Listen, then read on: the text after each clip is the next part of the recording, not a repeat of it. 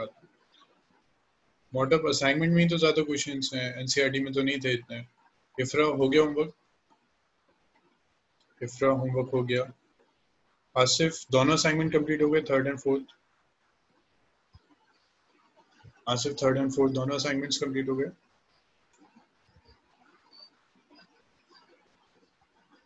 चलिए इफ्रा हो गया होमवर्क? असाइनमेंट बचे हैं कुछ, ठीक है बच्चों, उसको चेक, उसको जल्दी कीजिए।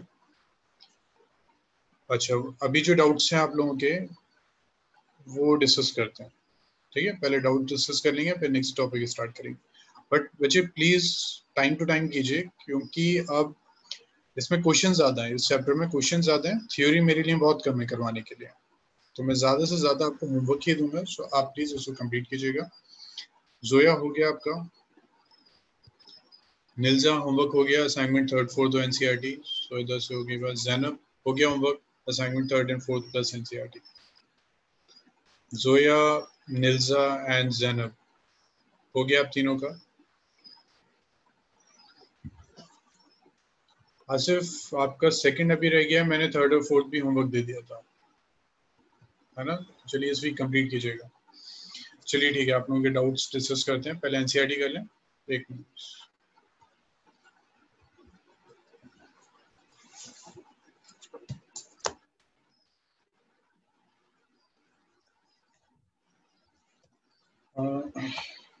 प्लीज बताइए मुझे एनसीईआरटी में, पहले एनसीईआरटी मिसलेनियस, अच्छा मिसलेनियस के अलावा कोई डाउट नहीं है? चलिए मिसलेनियस ही स्टार्ट करते हैं। अच्छा मिसलेनियस में क्वेश्चन नंबर थर्ड अभी नहीं करना, वजह वो टॉपिक में आज करना होगा, ठीक है? इफ्रा का डाउट है क्वेश्चन नंबर 10 में, इफ्रा 10 भी हम अभी करेंगे, नेक्स्ट टॉपिक करने के बाद आप कर पाएंगे, ठीक है? 11 में भी सेम, वो भी हमारा नेक्स्ट टॉपिक है, वो भी मैंने नहीं करवाया। निर्जा का 13, निर्जा एक्सरसाइज कौन सी है? निर्जा 13 क्वेश्चन की विच एक्सरसाइज इसका? 5.3 क्वेश्चन 14, 5.3 क्वेश्चन नंबर 14, कॉस में साइन डिफरेंस आ रहा है, ओके। 5.3 की पहले हम बात कर लेते हैं, क्वेश्चन नंबर 14, तो इसमें साइन इनवर्स है। आज का ठीक है, कोई इशू नहीं है, मैं समझिए आपने कॉस पुट कर दिया होगा तो डिफरेंट आंसर आ जाएगा, साइन पुट किया होगा तो डिफरेंट आएगा, तो उसमें कोई इशू नहीं है, ठीक है?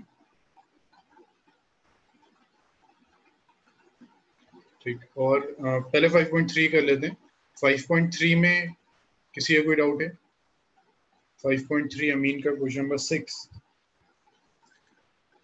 5.3 की हम पहले बात करें, क्वेश्चन नंबर 6, तो पहले आप सबके जो भी डाउट्स हैं 5.3 में वो पहले बता दीजिए।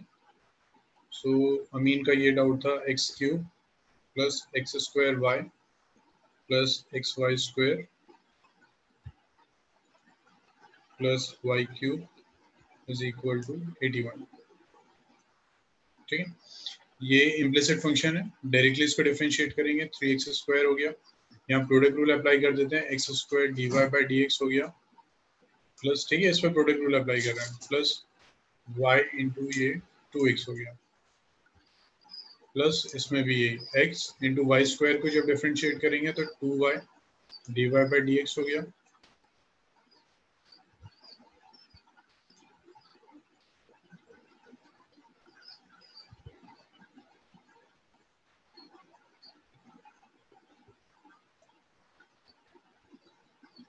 प्लस वाई स्क्वायर हो गया, तो ये हो गया 3y square D Y by D x, और ये कांस्टेंट जो है वो 0 हो गया, तो हमें सिर्फ D Y by D x चाहिए, सारी टर्म्स को वहाँ शिफ्ट कर दीजिए, D Y by D x तो हमें ले लीजिए यहाँ से, तो एक तो ये आ जाएगा एक्स स्क्वायर, एक ये आ जाएगा 2xy, एक ये आ जाएगा 3y square, and this is equal to, और सब टर्म्स को राइट साइड शिफ्ट कीजिए, minus 3x square minus 2xy minus Y square, ठीक है? 1 2 एंड 3 इनको हमने यहाँ शिफ्ट कर दिया, रिमेनिंग ये रह गया D Y by D x, तो D Y by D x जो है वो आ गया आपके पास minus 3x square minus 2xy minus Y square by x square plus 2xy plus 3y square, ठीक है अमीन? अमीन ठीक है, ये हो जाएगा। Zoya 5th and 6th same ही है। जोया 5.3 में 5th एंड 6th सेम है ना। सो 6 में फिर भी कैलकुलेशन ज्यादा है, 5th में तो और कम है। अब हो जाएगा जोया ये क्वेश्चन।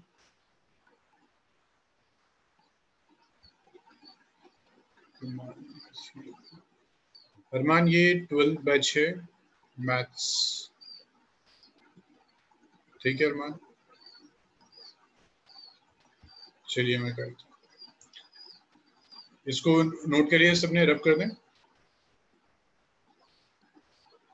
सबने नोट कर लिया था ना लास्ट क्वेश्चन। 5th है आपके पास x² plus xy plus y² is equal to 100, ठीक है। डिफरेंशिएट कर दीजिए। अरमान अभी तो वही पुराना बैच है, बट ये चैप्टर अभी स्टार्ट हुआ है 2 क्लास पहले। 2x plus x dy by dx plus y plus 2y dy by dx is equal to 0।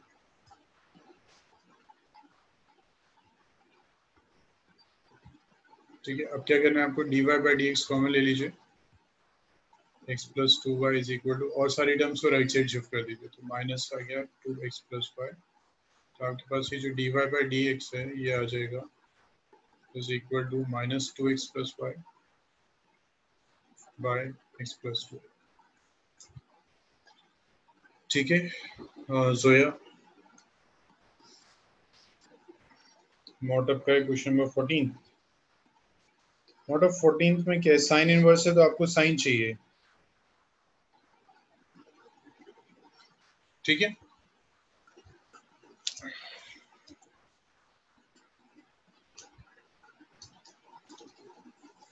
x cube में आई मीन आप जब y² करते हैं तो 2y आता है एंड dy by dx आता है, लेकिन x क्यूब में 3x²। हाँ रह गया अमीन, बच्चे नोट कर लीजिए। अमीन मैं देखता हूँ क्या आप कह रहे हैं।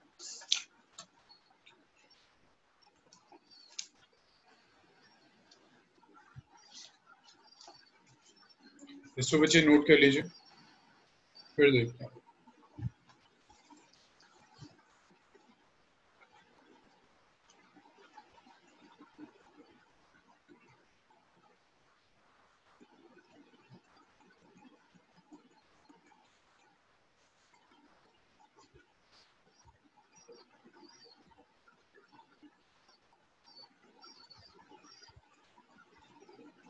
फिर अभी बताते हैं, बस एक अमीन का डाउट है, ये और देखते हैं।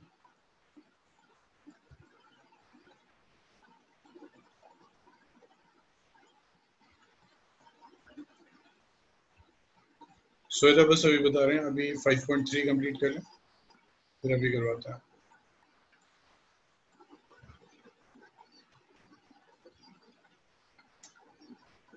जी अमीन इसमें बताइए, x क्यूब 3x² हो गया, ये आ गया, y आ गया, ये भी हो गया, प्लस y² आ गया 3y²। अमीन इसमें किस स्टेप में डाउट है आपको? अमीन किस स्टेप में डाउट है? सर 6x³ ये कहाँ है? स्टेप बताइए मुझे, स्टेप लिखिए, कौन से स्टेप में डाउट है? अमीन मैं आपको ना अनम्यूट कर रहा हूँ, तो अगर आपका माइक ठीक है तो आप एक बार प्लीज बताइए।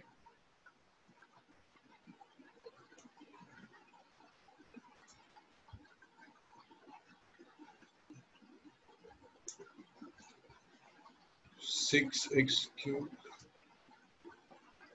3x², इसकी बात कर रहे हैं। हमने जब x³ को डिफरेंशिएट किया तो 3x² आ गया इसमें। हाँ इसमें क्या डाउट है अमीन? अमीन वैसे मैंने आपको अनम्यूट कर दिया है, आप चाहें तो माइक ऑन कर सकते हैं। अमीन क्या डाउट है इसमें?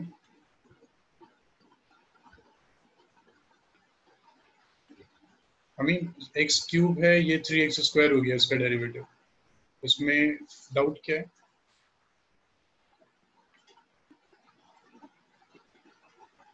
मुझे एक मिनट, बस मुझे एक मिनट दीजिए। अमीन आप देख लीजिए क्या डाउट है।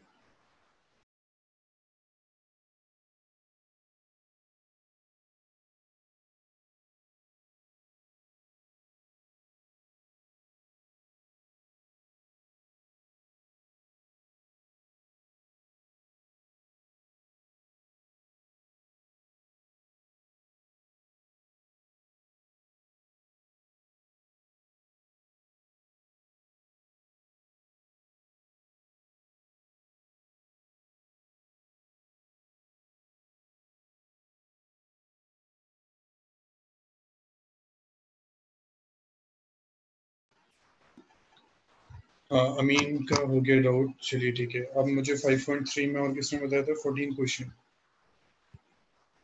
तो ये जल्दी से करते हैं। 14 क्वेश्चन, 14 था y is equal to sine inverse twice of x under root of 1 minus x square. ठीक है, लेट करते हैं x is equal to sine theta, तो ये हो जाएगा आपके पास y is equal to sine inverse 2 sine theta 1 minus sine square theta. तो ये आ गया sine inverse 2 sine theta into cos theta, तो ये हो गया आपके पास y is equal to sine inverse, ये आ गया साइन 2 थीटा, तो ये आ जाएगा y is equal to 2 theta. Theta put कर दीजिए, थीटा क्या आ जाएगा यहाँ से, theta is equal to sine inverse x, तो ये कितना हो जाएगा 2 इंटू साइन इनवर्स एक्स, तो D Y by D x क्या हो जाएगा, this is equal to 2 by under root of 1 minus x square. ठीक है, बहुत सिंपल से क्वेश्चन था। और फिफ्थ में किसको डाउट आ गया अभी, 5.3 में और कोई डाउट तो नहीं है? 5.3 में कोई डाउट तो नहीं रह गया? हो गया सबका? एक्सरसाइज 5.3 ओके, सबके आई थिंक हो गया। हम मिसलेनियस से स्टार्ट करते हैं, बच्चे इसको जल्दी से नोट कर लीजिए जिसका भी डाउट था, हम मिसलेनियस करेंगे। 5.3 में देख लीजिए, कोई डाउट है अभी भी बता दीजिए। 5.3 में कोई डाउट नहीं है, चलिए स्टार्ट करते हैं मिसलेनियस। बताइए मुझे मिसलेनियस में फर्स्ट क्वेश्चन, मिसलेनियस में किसका डाउट है? Question number 7। हाँ श्वेता, 7th अभी करेंगे, आज के लेक्चर के बाद आप 7th कर लेंगे। ठीक है, इफ्रा का है 5.2 का 7।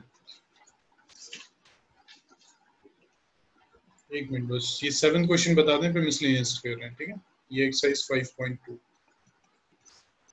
तो ये था आपका y ले लेते हैं, y is equal to 2 under root of cot x square, तो dy by D x is equal to 2, ठीक है, इसको हम लिख सकते हैं कॉट एक्स स्क्वायर का पावर हाफ।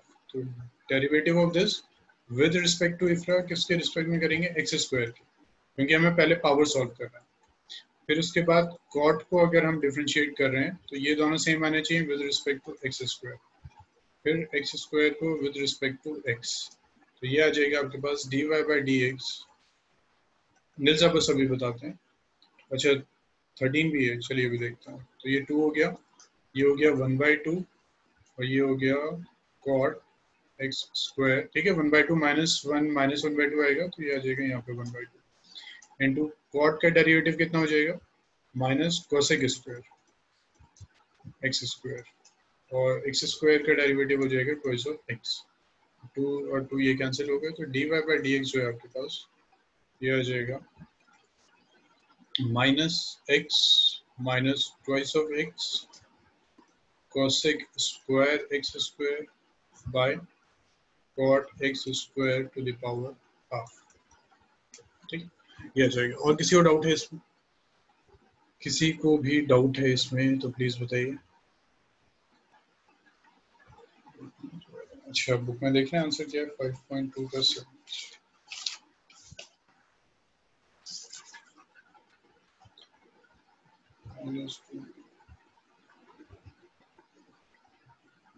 अच्छा इफ्रा कोई इशू नहीं है, उसने फर्दर इसको सिंपलीफाई कर दिया। ठीक है, उसने कॉस को कॉट को चेंज कर दिया, कॉस बाय साइन में कॉसेक को भी कर दिया, तो उससे प्रॉब्लम नहीं है। ठीक, आंसर ये करेक्ट है, उसने और फर्दर सिंपलीफाई कर दिया इसको, उसकी जरूरत नहीं है, दिस आंसर इज करेक्ट। ठीक है, चलिए, और अभी एक बच्चे को और डाउट आ गया 5.3 में। 5.3 में 13 क्वेश्चन।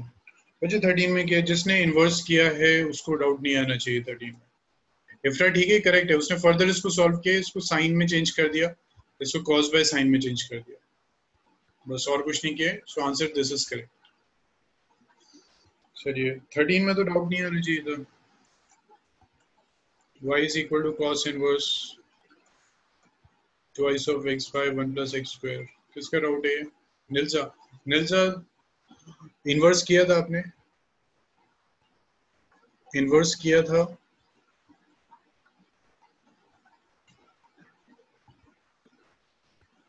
फिर अब बताइए, इन प्लेस ऑफ x क्या सब्स्टिट्यूट करेंगे? x अगर हम tan थीटा सब्स्टिट्यूट करते हैं तो ये हो जाएगा y is equal to cos inverse and this is 2 tan theta by 1 plus tan square theta। सो ये कितना हो जाएगा? y is equal to cos inverse और ये कितना हो जाएगा? cos 2 theta, सॉरी ये किसका फॉर्मूला होता है? sin 2 theta।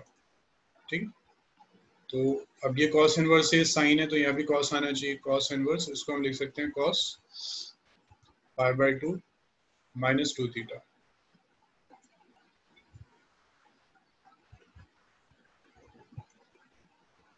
माइनस 2 थीटा, तो ये कितना हो जाएगा? Pi by 2 minus 2 theta. तो y कितना आ जाएगा? पाई बाय 2 और थीटा पुट कर दीजिए। थीटा कितना है? थीटा है tan इनवर्स x। ठीक है, यहाँ से थीटा आ जाएगा tan इनवर्स x। अब मैं सिर्फ हिंट दूंगा आपको, ठीक है, क्योंकि मैं सारे अगर आंसर सॉल्व कर दूंगा तो आपकी प्रैक्टिस नहीं होगी। मैं हिंट दूंगा, आप उसको दोबारा कीजिए, बार बार परेशानी होगी, बार बार आप दोबारा करेंगे, फिर एग्जाम में आपको याद रहेगा। इससे बिल्कुल फायदा नहीं है कि मैं आपको जो सॉल्यूशन दे दूं आप कॉपी कर लेंगे, तो एग्जाम में फिर सेम क्वेश्चन में आपको सेम डाउट आएगा। तो मैं अब हिंट दूंगा आपको, आप उससे प्रैक्टिस कीजिए, फिर अगर आप कर लेते हैं तो एग्जाम में याद रहेगा, अदरवाइज नहीं रहेगा। ठीक है, बहुत सिंपल क्वेश्चन था 5.3। अब चलिए मिसलेनियस बताइए। एक मिनट बस, मिसलेनियस में बच्चे अभी मिसलेनियस देखते हैं, ठीक है। मुझे एक बार दोबारा बताएंगे मिसलेनियस में क्या डाउट है? उसका नाइन्थ क्वेश्चन अभी आज के टॉपिक के बाद हो जाएगा, ठीक है, उसमें लॉग का यूज है, वो आज के टॉपिक के बाद होगा। वजात का 9, 10 एंड 11, वजात 10 में भी 11 में भी आज के टॉपिक के बाद होगा। और बस डन। ओके, और कोई डाउट नहीं है किसी का? स्टार्ट करें फिर नेक्स्ट टॉपिक। बच्चे असाइनमेंट सॉल्व कीजिए, असाइनमेंट्स में और भी क्वेश्चंस हैं, even previous assignment 3 question number 3 second part. Okay, assignment 3 question 3 second part. Third के सेकंड पार्ट में क्या प्रॉब्लम हो जाए? देखिए अब ये क्वेश्चन है 3 असाइनमेंट 3। आप लोगों के असाइनमेंट में डाउट्स नहीं है तो इसका मतलब आपने असाइनमेंट अभी सॉल्व नहीं किया है, उसमें तो डाउट्स आने चाहिए आपके। Sine inverse x square. चलिए, तो dy बाई डी एक्स, ठीक है, तो सबसे पहले क्या होगा? डेरिवेटिव ऑफ, और ये है इसका थर्ड पार्ट। तो सबसे पहले sine inverse x square to the power 1/2 with respect to sine inverse x square. उसके बाद derivative of sine inverse x square. Wajat second part या थर्ड पार्ट? थर्ड, अच्छा सेकंड पार्ट। ओके, ये है third का सेकंड पार्ट, असाइनमेंट थर्ड। तो ये आपके पास है exponential tan inverse root x, ठीक है। असाइनमेंट थर्ड सोएदा भी बताते हैं बस। dy by dx is equal to derivative of e tan inverse root x with respect to tan inverse root x, फिर उसके बाद tan inverse root x with respect to root x, फिर root x with respect to x. ये कितना हो जाएगा? Exponential ही आएगा, exponential tan inverse root x, tan inverse का 1/1 plus x square, root x का 1/2 रूट एक्स। ठीक है, वजह ध्यान आंसर नहीं है क्या? थर्ड का सेकेंड, अच्छा वजह इसमें फिर मिस प्रिंट हो गया है, रिमेनिंग आंसर्स रह गए हैं। ठीक है, और फिर 6 का थर्ड एंड फोर्थ, 6 का थर्ड, चलिए वजह इसको भी देखते हैं। 6th assignment third and fourth, y is equal to cos inverse under root of 1 plus cos x by 2। ठीक है, so y is equal to cos inverse, now 1 plus cos x क्या होता है? 2 cos square x by 2 by 2, so this is cancelled, y is equal to cos inverse, तो ये कितना हो गया? अंडर रूट cos, तो ये आ गया cos x by 2, ये कितना आ गया? x by 2। ठीक है, so dy by dx कितना आ जाएगा? 1/2। ये आंसर नहीं है, 6 का थर्ड। ठीक है वजह, 6 का थर्ड एंड फोर्थ, थर्ड तो ठीक है, ठीक है वजह, थर्ड तो ठीक आ रहा है।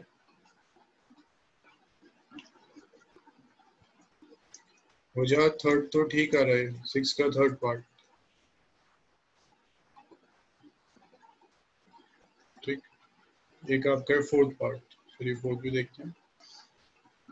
ये है क्वेश्चन नंबर 6, ठीक है, same third assignment question number 6 part 4, cot inverse assignment third, cot inverse under root of 1 minus sin x by 1 plus sin x।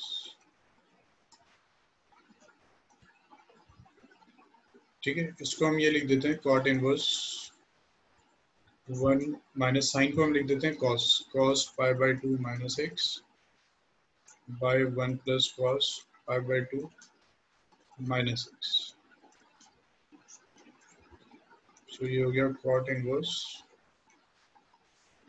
तो ये आ जाएगा under root of 2 sine square x by 2, है ना, x by 2 का मतलब pi by 4 minus x by 2, तो ये आ जाएगा 2 cos स्क्वायर x by 2 का मतलब pi by 4 minus x by 2, तो ये आ जाएगा आपके पास cot इनवर्स, 2 कैंसिल हो गया, साइन cos tan हो गया अंडर रूट, तो ये आ गया tan pi by 4 minus x by 2। तो ये cot है यहाँ, तो यहाँ भी हमें cot चाहिए, तो cot इनवर्स, तो ये इसको हम लिख देंगे cot pi by 2 minus theta, theta का मतलब pi by 4 minus x by 2। सो ये आ गया आपके पास, cot हट गया, pi by 2 minus pi by 4, pi by 4 हो गया प्लस x by 2 हो गया, तो इसका जो डेरिवेटिव आएगा दैट इज 1/2, तो वजह 1/2 नहीं आंसर, 6 का फोर्थ पार्ट, वजह ठीक है ये भी। ठीक है, सो इधर का डाउट है क्वेश्चन नंबर 9 में, 9 का सेकंड, हाँ ये ठीक है, okay 9 second, okay fourth and fifth. ठीक, इसका डाउट है वजाहत 9 second fourth and fifth, fifth तो है नहीं 9th में, असाइनमेंट थर्ड में।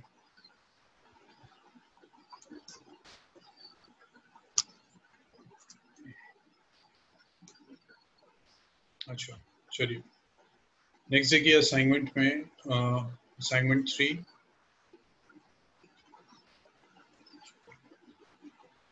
क्वेश्चन नंबर 9, पहले ही कर लेते हैं fourth question is y is equal to sine inverse. ये सब ट्राई कीजिए प्लीज, थोड़ा सा डिफरेंट क्वेश्चन है, आई थिंक सबने ट्राई नहीं किया है, अदरवाइज ये सबका डाउट होता। प्लीज ये ट्राई कीजिए, 4 to the power x solve कीजिए इसको, प्लीज सॉल्व कीजिए इसको।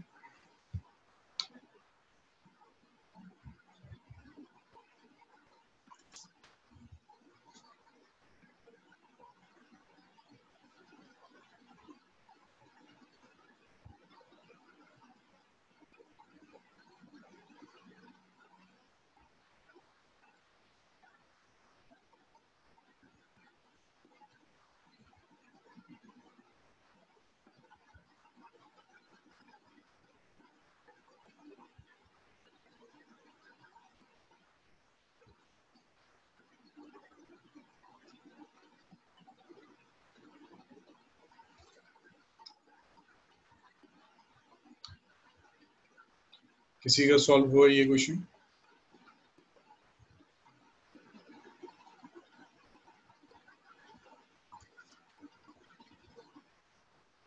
किसी का सॉल्व नहीं हुआ?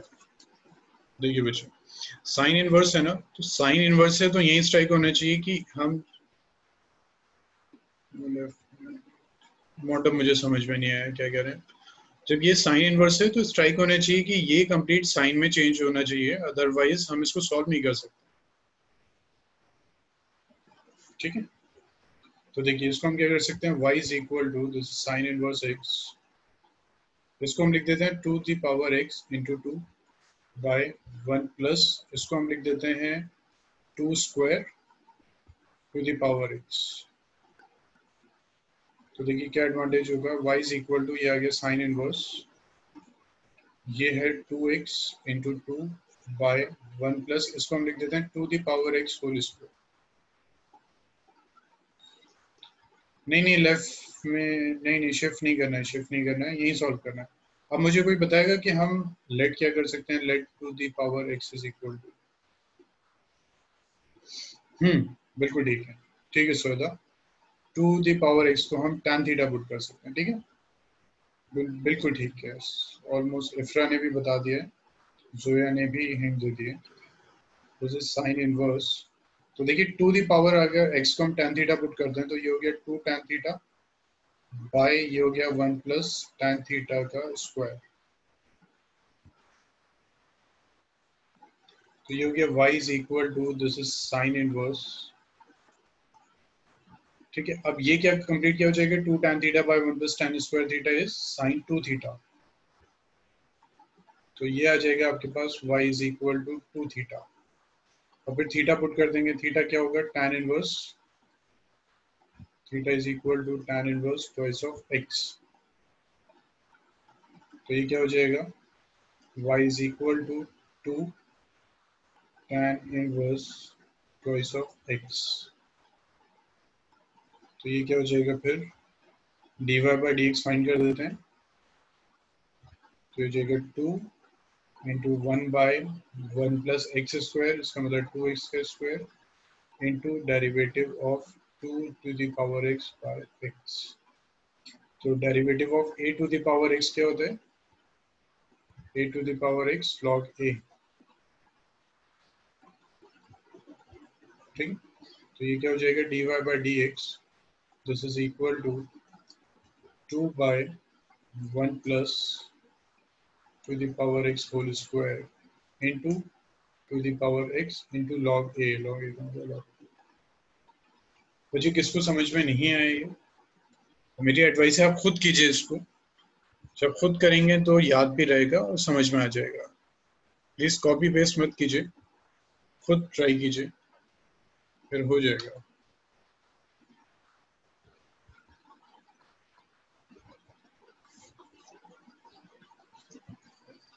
अगर कोई बच्चा है जिनको अभी डाउट है, अभी समझ में नहीं आया, तो प्लीज बता दीजिए मुझे।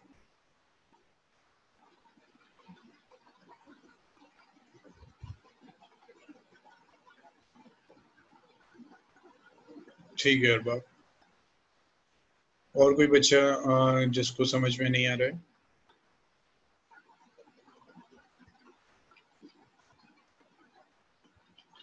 बच्चे फिर जल्दी से नोट कीजिए, नेक्स्ट स्टार्ट करते हैं क्योंकि और टॉपिक्स भी हैं हमारे। क्वेश्चन फोर्थ का थर्ड एंड फोर्थ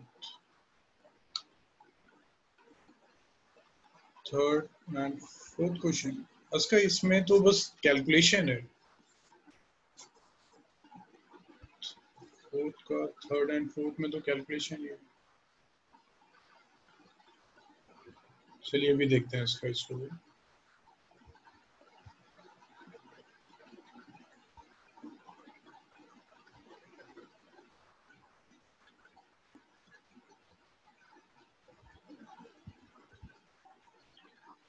जी हो गया सबका, रब कर दें।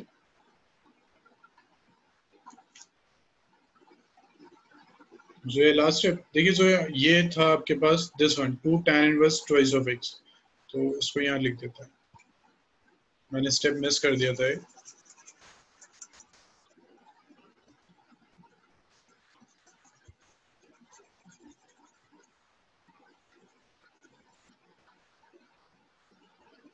ठीक है, y इज इक्वल टू, ये है y is equal to 2 tan inverse twice of x। तो जब हम इसको डिफरेंशिएट कर रहे हैं तो इसको हम सबसे पहले करेंगे टू डिफरेंशिएट करेंगे tan inverse twice of x with respect to, sorry,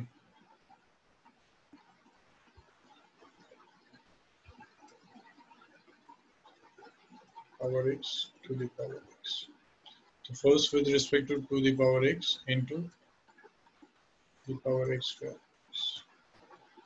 So dy by dx अब क्या हो जाएगा, 2 ऐसे ही रहेगा। tan का derivative 1 plus x square, x की जगह 2x का होल स्क्वायर इंटू इसका जो डेरिवेटिव होगा twice of x into log 2। अब ठीक है सोया, अब क्लियर हुआ।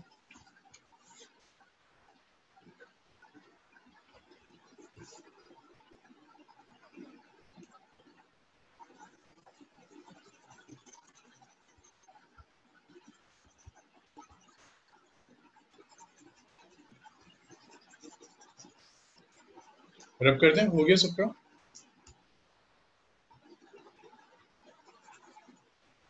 जोया समझ में आ गया आपको ये क्वेश्चन?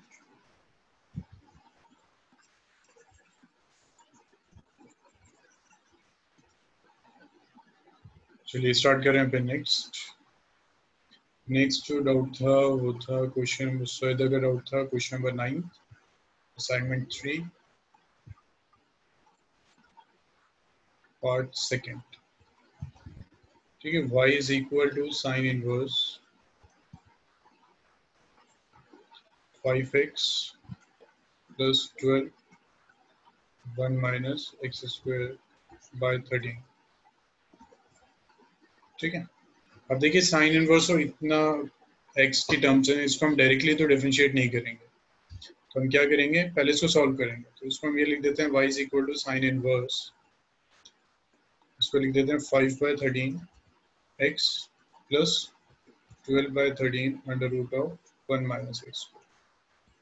ठीक है, अब देखिए ये साइन इनवर्स है तो हमें यहाँ भी साइन चाहिए। तो ये हमारे पास कुछ टर्म्स हैं जिनको हम साइन में चेंज कर लेते हैं। लेट करते हैं x is equal to sine theta और 5 बाय 13 को हम लेट कर लेते हैं, लेट दिस बी cos 5। ठीक है, cos में लेट करेंगे क्योंकि हमें साइन का फॉर्मूला चाहिए। तो देखिए y क्या हो जाएगा, साइन इनवर्स,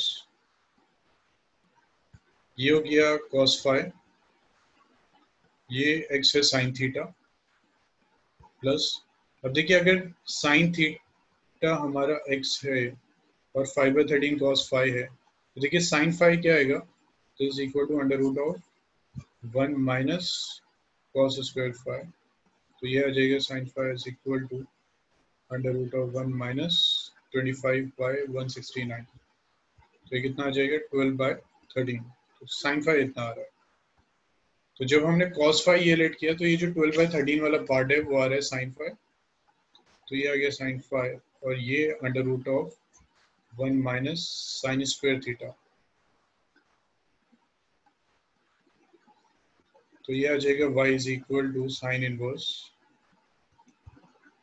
और ये हो जाएगा cos phi sin theta plus sin phi into cos theta.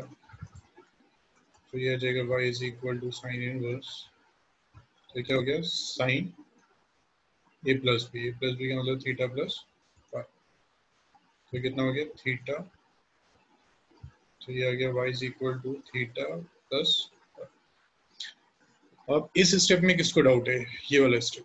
देखिए बच्चे यहाँ डायरेक्टली और कोई वैल्यू पुट नहीं हो रही, इस कांस्टेंट का हम कुछ भी नहीं कर सकते हैं। तो अगर इसको हम लेट कर लेते हैं, let this is cos phi, तो ये cos फाई है तो ये साइन हो जाएगा, और इसको अगर साइन पुट किया तो ये cos हो गया।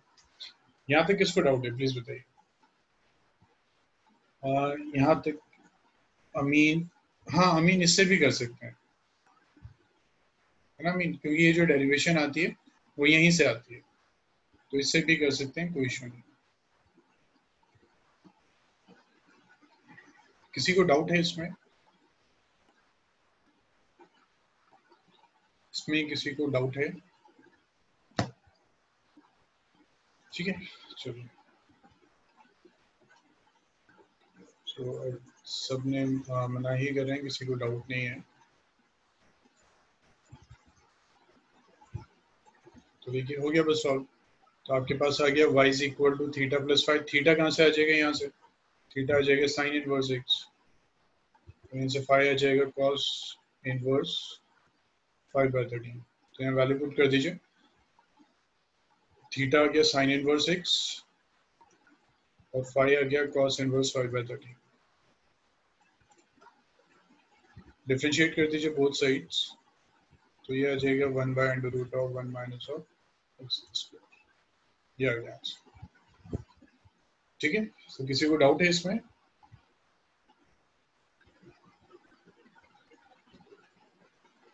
सो आई थिंक ऑलमोस्ट सबको क्लियर हो गया है। और मुझे बताइए असाइनमेंट में अगर कोई डाउट है, अस्का के डाउट्स हैं, कॉस को भी करें।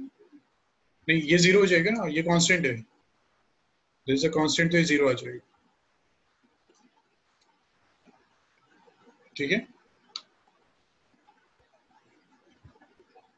किसी को बच्चे स्टेप में डाउट है तो प्लीज बता दीजिए,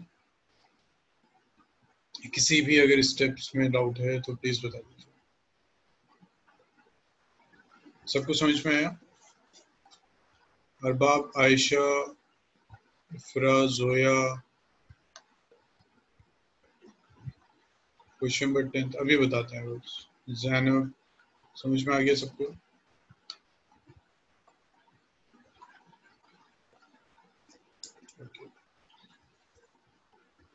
हाँ वजह, सॉरी, क्वेश्चन नंबर 10 में सेकेंड ऑर्डर डेरिवेटिव भी है, आप क्वेश्चन देखेंगे सेकेंड ऑर्डर डेरिवेटिव भी है, उसको बस करते हैं अभी। सेकेंड ऑर्डर नेक्स्ट क्लास में होगा, ठीक है वजह, सेकेंड ऑर्डर डेरिवेटिव मुझे नेक्स्ट क्लास में करवाने, तो उसमें फिर आपको बताता हूँ। ठीक है ओके अस्का, अभी टाइम थोड़ा सा कम है, अभी देखते हैं क्लास के बाद अगर टाइम मिलता है मैं आपको बता दूंगा, बट इस क्वेश्चन में सिर्फ सिंपल कैलकुलेशन है। फोर्थ पार्ट थर्ड में प्रोडक्ट रूल है, बस सेकंड में क्वेश्चन रूल है। ठीक है, आप एक बार ट्राई कीजिएगा, मेरे ख्याल से हो जाना चाहिए। क्लास के बाद टाइम मिलता है मैं फिर बता दूँ, ठीक है, क्योंकि ज्यादा कुछ है नहीं इसमें, हिंट भी देने के लिए कुछ नहीं है, सिंपली डिफरेंशिएट करना है। प्रोडक्ट रूल है सेकंड क्वेश्चन में, क्वेश्चन रूल है। असाइनमेंट फोर्थ में, थर्ड नहीं हो, सेकंड में आके डिफरेंस कर इन थर्ड, नहीं दो बार क्यों डिफरेंशिएट करना है। चलिए मैं हिंट देता हूँ आपको। फोर्थ पार्ट थर्ड आपके पास है y is equal to derivative of x/2 under root of a square minus x square plus a²/2 sine inverse x/a।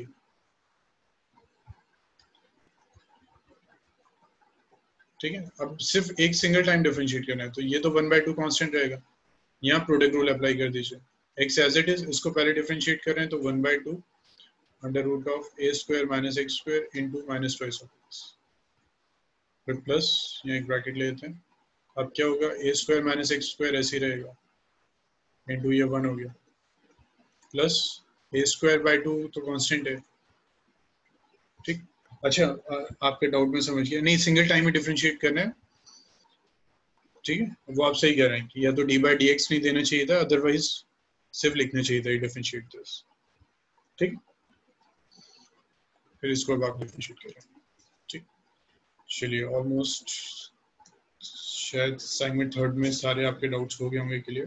Fourth में और देख लेते हैं। फोर्थ में वजह कौन सा डाउट है? क्वेश्चन थर्ड नहीं हुआ, फोर्थ फिफ्थ ट्राई करें। ओके, अरबाब लास्ट क्वेश्चन एक बच्चे अस्का का डाउट था, लास्ट क्वेश्चन जो था सिर्फ डाउट था, तो वो आप सॉल्व करेंगे, हो जाएगा। ठीक है, सिंपल क्वेश्चन है, हो जाएगा। जो टफ है वो मैं करवा रहा हूँ। असाइनमेंट फोर्थ में जैसे ये एक अच्छा क्वेश्चन है, question number third, assignment fourth का थर्ड क्वेश्चन, इसको प्लीज अच्छी तरह कीजिए। मिसलेनियस में भी ये question, first part, if x under root of 1 plus y plus y under root of 1 plus x is equal to 0, then prove that dy by dx is equal to minus 1 by 1 plus x square। ठीक है, इसमें एक छोटा सा point और लिख लीजिए, x is not equal to 0, x is not equal to y लिख लीजिए। ठीक है, x is not equal to y, आपको ये प्रूफ करना है। किसी ने ट्राई किया ये क्वेश्चन? किसी से सॉल्व हुआ था ये क्वेश्चन?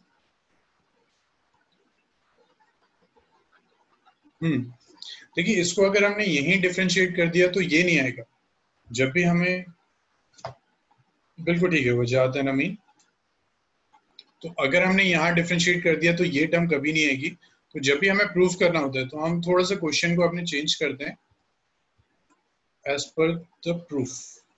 तो y under root of 1 plus of x is equal to 0, तो हम क्या करेंगे, इसको शिफ्ट कर देंगे। This is x under root of 1 plus y minus y under root of 1 plus x। ठीक है, ये काफी अच्छा क्वेश्चन है। Now squaring both sides, squaring both sides, तो इसमें देखिए क्या आ जाएगा, एक्स स्क्वायर 1 प्लस वाई,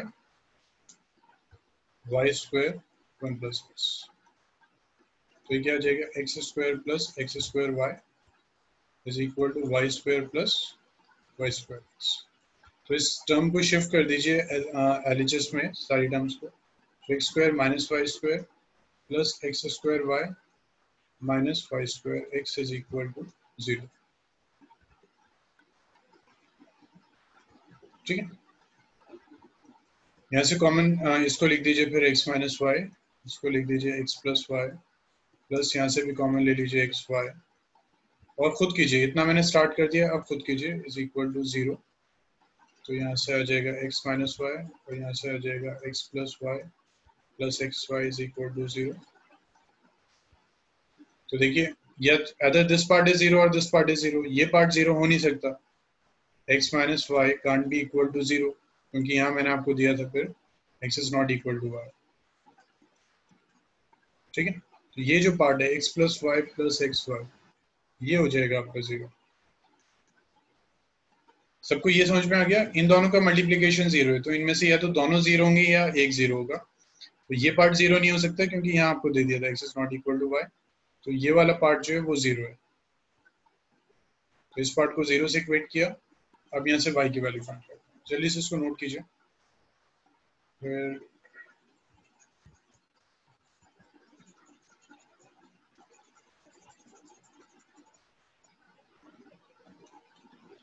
तो ये आपके पास आ जाएगा x प्लस यहाँ से ले लेंगे y common 1 plus x is equal to 0, तो ये आ जाएगा आपके पास y into 1 plus x is equal to minus x, और ये आ जाएगा y is equal to minus x bye 1 plus x.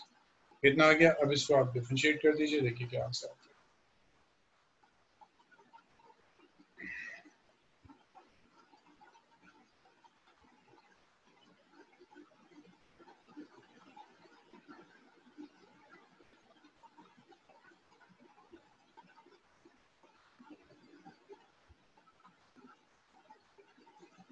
ठीक है, इसको आप डिफरेंशिएट कर देते हैं, तो ये क्या हो जाएगा, dy by D x is equal to, negative को बाहर ही रखते हैं, same question rule, 1 plus x into 1 हो जाएगा, minus x as it is into 1 हो जाएगा, बाय 1 प्लस एक्स का होल स्क्वायर। तो ये कितना आ जाता है, dy by D x is equal to minus, ये ब्रैकेट ओपन करेंगे, देखिए एक्स कैंसिल हो रहा है, तो -1 बाय 1 प्लस एक्स का होल स्क्वायर। ठीक है, so this is the solution. चलिए से इसको नोट कीजिए। आई थिंक अब कोई डाउट नहीं होंगे आपके, तो हम स्टार्ट करते हैं फिर।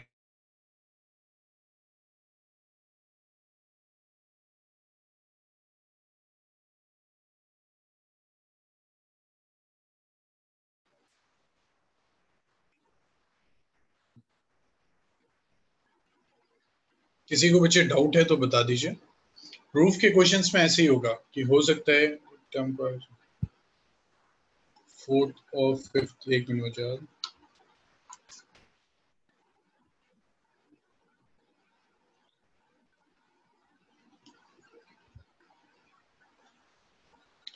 वजह देखिए, डिफरेंशिएशन में हमारे पास कौन सा ऐसा रूल है जो डिनोमिनेटर पे स्क्वायर देता है? वजह डिफरेंशिएशन में कौन सा ऐसा रूल है जो डिनोमिनेटर में स्क्वायर देता है?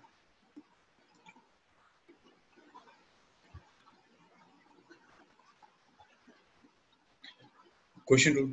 तो जो भी ज्यादातर प्रूफ में अगर आपको दिख रहा है कि स्क्वायर है और नॉर्मली सॉल्व नहीं हो रहा, तो समझ जाइए कि वो टर्म कभी डिनोमिनेटर में होनी चाहिए, उसके बाद हम इसको डिफरेंशिएट करें।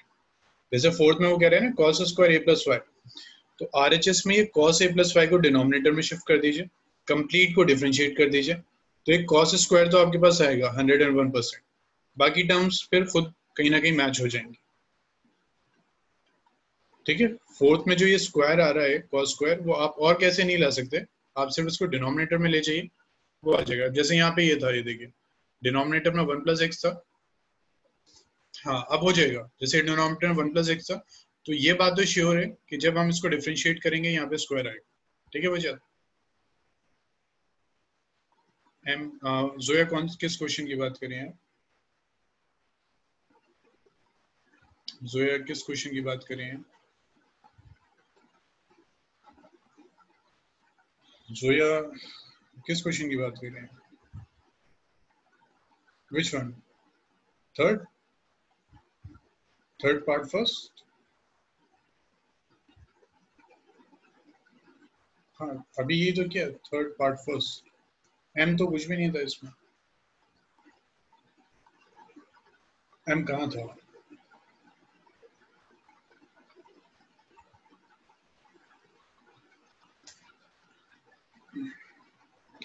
जोया मैंने अनम्यूट कर दिया है, अगर आप माइक को आने तो आप मुझे बता सकती हैं क्या इशू है।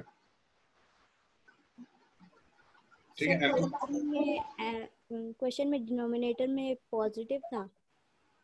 हाँ थर्ड के फर्स्ट पार्ट में नहीं, नेगेटिव ही था पूरा, ये था -1 बाय 1 प्लस एक्स स्क्वायर। ये नेगेटिव यहाँ भी लिख सकते हैं, यहाँ भी लिख सकते हैं, उसमें डिनोमिनेटर में। नहीं नहीं नहीं, सिर्फ डिनोमिनेटर में 1 plus x square. Okay sir. ठीक है,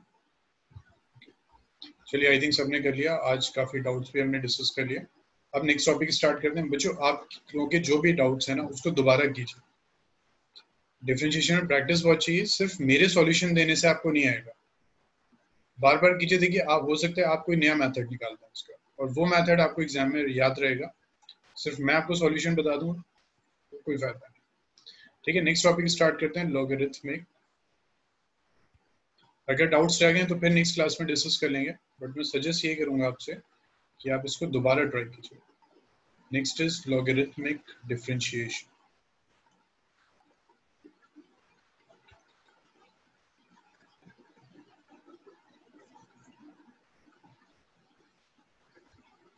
ठीक है, लॉगरिथमिक डिफरेंशिएशन, इसमें क्या होता है आपके पास, अभी तक हमने जो भी क्वेश्चन सॉल्व किए थे वो कुछ ऐसे थे कि एफ एक्स था, उसकी पावर n थी, या फिर हमारे पास n था, उसकी पावर एफ एक्स थी। ठीक है, या फिर हमारे पास सिंपली कांस्टेंट था। इसका एग्जांपल ऐसा कुछ है जैसे x टू द स्क्वायर, इसका एग्जांपल ऐसा कुछ है टू द पावर x, इसका एग्जांपल ऐसा कुछ है। तो आप सबको याद होगा, स्क्रीन विजिबल, अब आप स्क्रीन विजिबल नहीं हो रही, अब आप लॉग आउट करके दोबारा लॉग इन कीजिए। और किसी को इशू तो नहीं आ रहा स्क्रीन में? ठीक है, हर बार मैं वेट कर रहा हूँ, जल्दी से लॉग आउट करके लॉग इन कीजिए।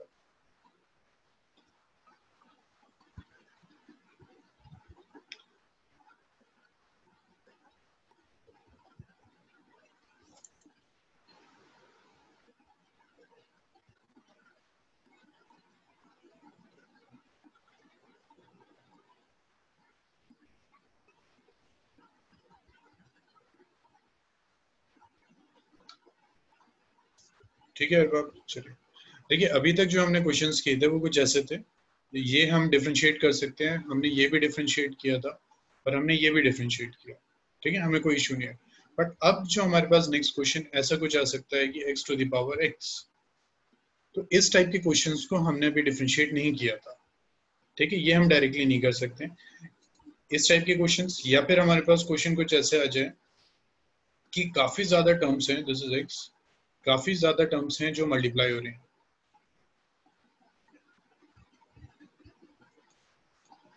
ठीक है। अब अगर इतनी टर्म्स मल्टीप्लाई हो रही हैं तो प्रोडक्ट रूल हमारे लिए अप्लाई करना बहुत ज्यादा लेंथी टास्क हो जाएगा। अगर ऐसे क्वेश्चन आ गया या फिर हमारे पास क्वेश्चन आ गया like this x minus one, x minus two, x minus three by, ये आ गया x minus four, x minus five, x minus six, अगर ऐसे क्वेश्चन आ गए, ठीक है, बहुत लेंथी हो जाएगा। या फिर हमारे पास रूट आ गया under root of x minus one, x minus two, ठीक, एक्स माइनस थ्री दे दिया उसने, इसको भी अगर हम सॉल्व करेंगे बहुत लेंथी हो जाएगा, चेन रूल अप्लाई करेंगे। सो in these types of question, जहां हमारे पास या तो ऐसा कुछ हो fx to the power suppose gx, यानी ऐसा कुछ, ये भी x का फंक्शन है, ये भी x का function, x to the power sin x, ऐसे क्वेश्चंस, ठीक है। तो जहां fx to the power gx यानी ये दोनों x के फंक्शन हो, या फिर ये सब मल्टीप्लाई हो रहे हैं, या फिर इतनी टर्म्स डिवाइड हो रही हैं, या फिर अंडर रूट है, तो इस टाइप के क्वेश्चंस में हम लॉग यूज करेंगे, क्योंकि लॉग की जो प्रॉपर्टी होती है वो इन टाइप के क्वेश्चंस को सॉल्व कर देती है। तो ऐसे क्वेश्चंस को डायरेक्टली नहीं करना है एग्जाम में, ऐसे स्टार्ट नहीं कर देना है कि प्रोडक्ट रूल अप्लाई कर दिया, वरना हाफ एन आवर और 1 आवर से कम आपको टाइम नहीं लगता इसको, ठीक। सो अगर आपको नोट करना है कुछ तो एक तो ये नोट कर लीजिए, ठीक है, ये चाहे तो नोट कर लीजिए, एक ये कर लीजिए, एक ये कर लीजिए, याद रहेगा आपको कि किस टाइप के फंक्शंस में हम लॉग यूज करते हैं, ठीक। एक एग्जाम्पल लेते हैं, फिर रब कर दें इसको, रब करते हैं, नोट कर लिया सबने, आई थिंक कर लिया है नोट। देखिए अगर आपके पास क्वेश्चन ये आता है, नोट कर लिया था ना सबने, y is equal to x minus one, same वही एग्जाम्पल लेते हैं जो पहले लिया है, x minus two, x minus three, ठीक। तो हम क्या करेंगे, हम लॉग ले लेंगे, take log on both sides, take log on both sides, दोनों साइड से आप लॉग ले लीजिए। ये आ गया log y is equal to log x minus one, x minus two, x minus three, ठीक। तो ये कितना हो गया, log y is equal to, यहाँ सारी टर्म्स मल्टीप्लाई हो रही हैं, log क्या हो जाएगा, log की प्रॉपर्टी होती है वो ऐड कर देता है सबको, log x minus one plus log x minus two plus log x minus two, ठीक है। हमने ये प्रॉपर्टी अप्लाई कर दी कि जब सब मल्टीप्लाई होते हैं log ऐड हो जाता, log ऐड में कन्वर्ट कर देता है। अब क्या करेंगे, अब हम इसको डिफरेंशिएट कर देंगे, तो log y कंप्लीट को हम डिफरेंशिएट कर देंगे विद रिस्पेक्ट टू x,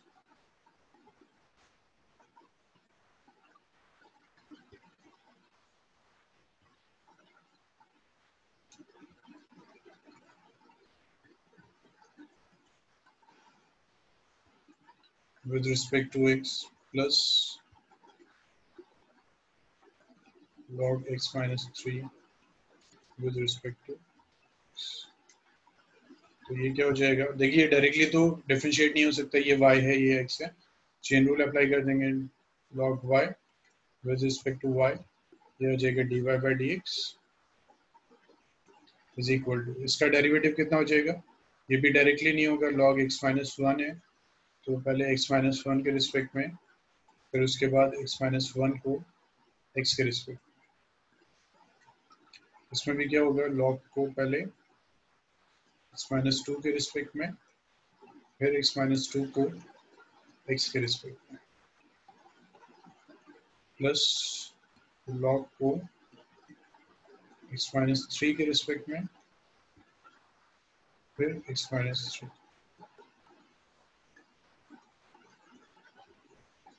ठीक है। अब देखिए क्या हो जाएगा ये, अरबाब log y का डेरिवेटिव क्या होगा, अरबाब log y का डेरिवेटिव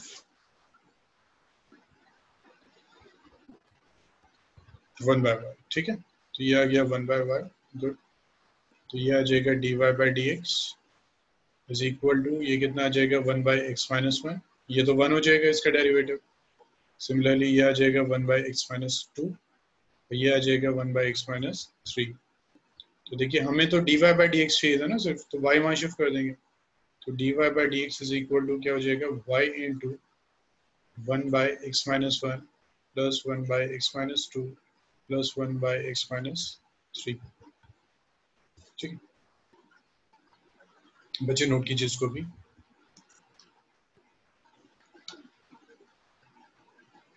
प्लीज नोट कीजिए।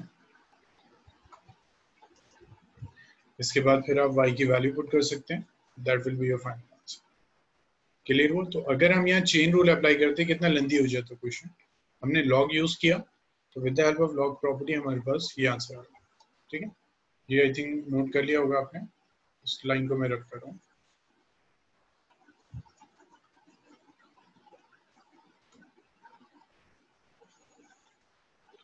तो यहाँ से आ जाएगा dy by dx is equal to, y की वैल्यू पुट कर दीजिए x minus 1, x minus 2, x minus 3,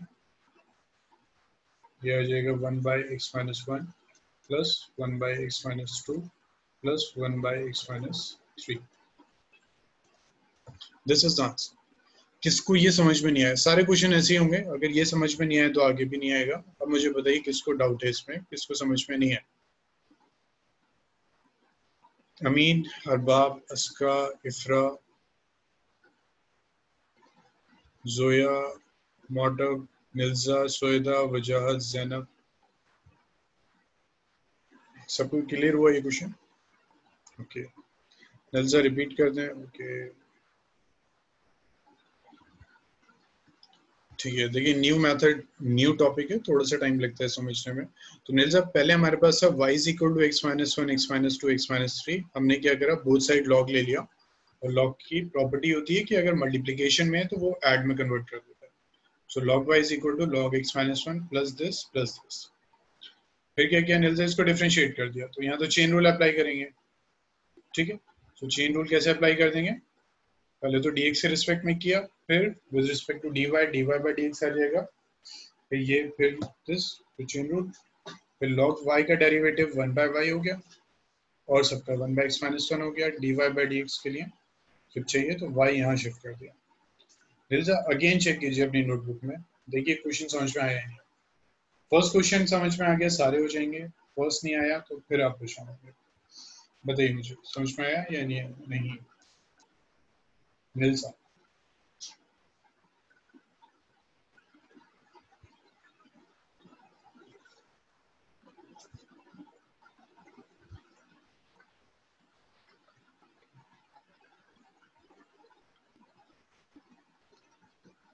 नल्जा clear हुआ ये क्वेश्चन आपको?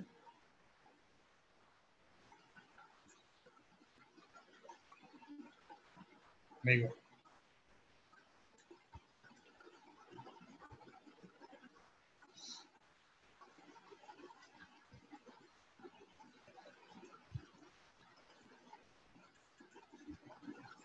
नल्जा माइक आपका वर्क कर रहा है, माइक ऑन कीजिए। ठीक है, मैंने अनम्यूट किया हुआ है सबको। बताइए मुझे, लॉग हम बोथ साइड ले सकते हैं, तो ये हो गया log y is equal to log, sir hello sir ji. Ji hello बताइए। हेलो जी जी बताइए। सर जी, कि यहाँ पर इन्हें से D by D x x minus one का डिफरेंशिएट किया, उसका भी उसका अच्छा अच्छा, वो समझ में नहीं आया। हेलो हेलो जी निल्जा, मैं अभी एक जी सेकंड, सर। मैं वही पेज ओपन कर रहा हूँ।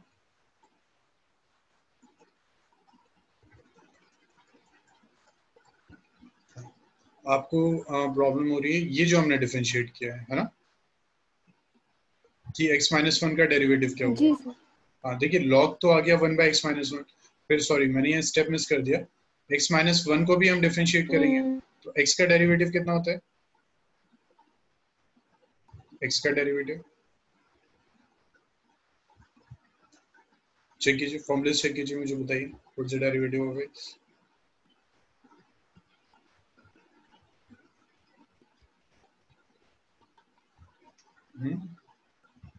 हाँ, और सबका आंसर आ गया। देखिए जैसे ये फॉर्मूला है ना, x to the power n by D x, तो इसका डेरिवेटिव क्या होता है? n x n minus.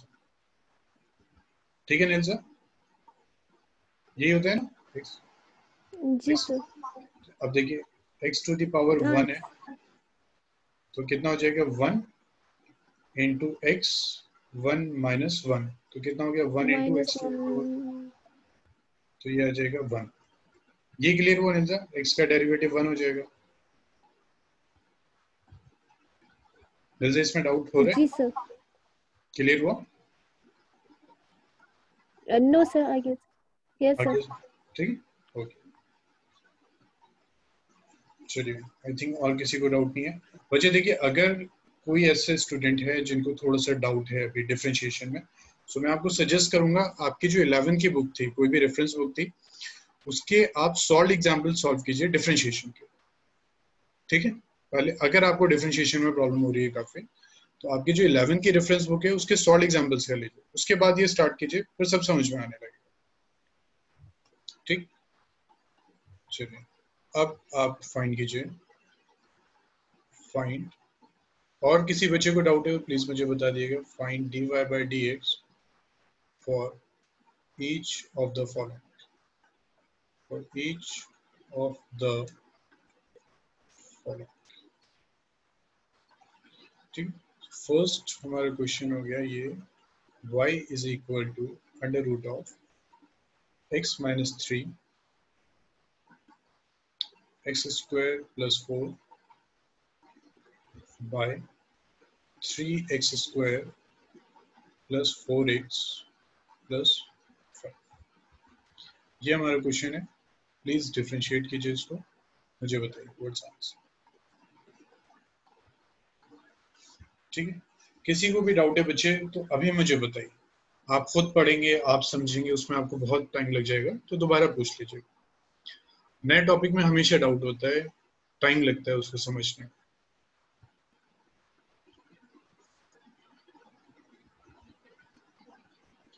Same देखिए, इतने सारे इसमें आपके फंक्शंस हैं, तो इसमें आप सेम वही लॉग यूज कीजिए, फिर मुझे बताइए व्हाट्स आंसर।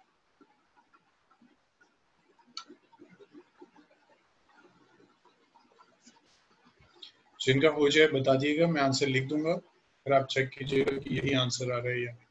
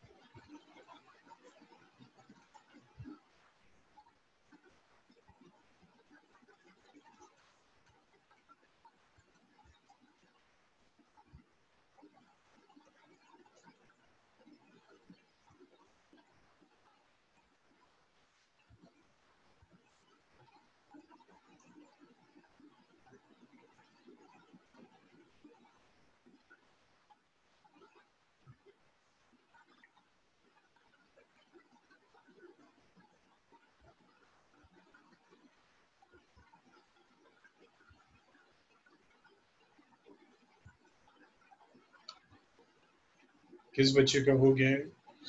ये आंसर किसका आ रहा है अभी?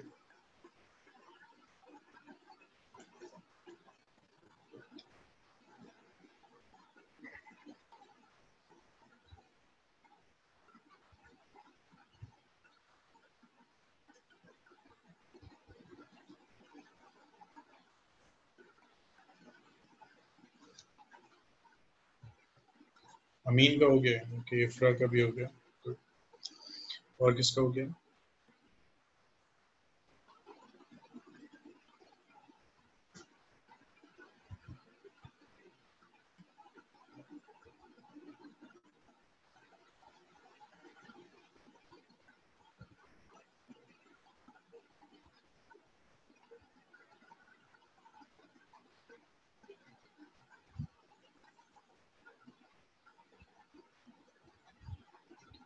और किसी का सॉल्व हुआ? सेम आंसर है। वजात का हो गया। गुड।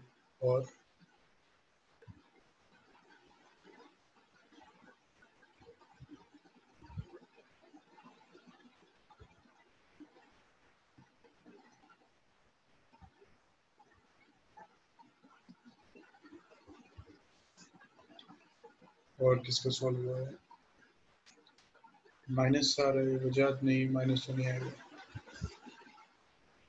एंड वाली टर्म में माइनस आ रहा है। अच्छा अच्छा अच्छा, सॉरी। दिस इज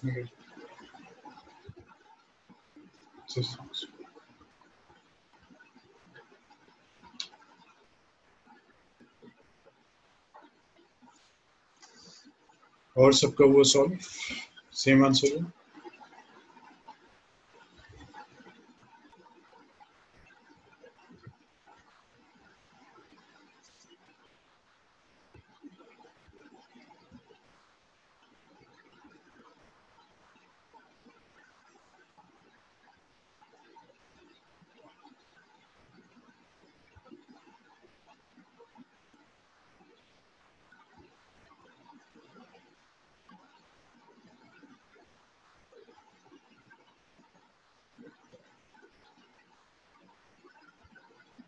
और किसी का सॉल्व हुआ? अस्का, अरबाब, जोया। अस्का का हो गया सॉल्व। मोटब, निल्जा, स्वेदा, जैनब, अरबाब। अरबाब दोबारा कीजिए। ठीक है, बहुत टाइम है हमारे पास, आराम से कीजिए। देखिए क्या आंसर है।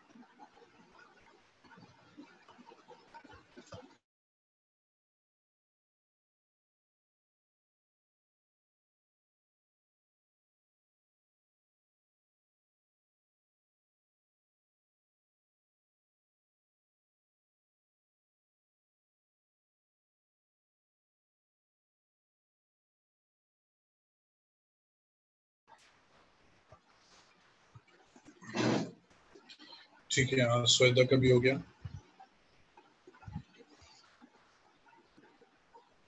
मोटब का भी हो गया। ओके, अब आप दोबारा चेक कीजिए। निल्जा, फिर कीजिए। देखिए आंसर आया या नहीं आया।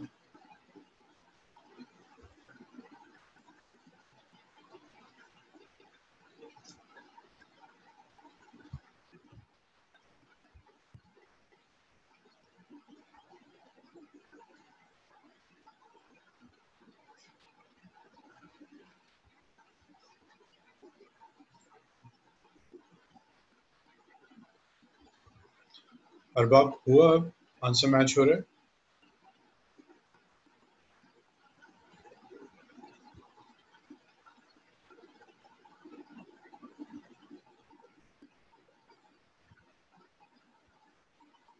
अरबाब एंड निल्जा। निल्जा हुआ आपको सॉल्व?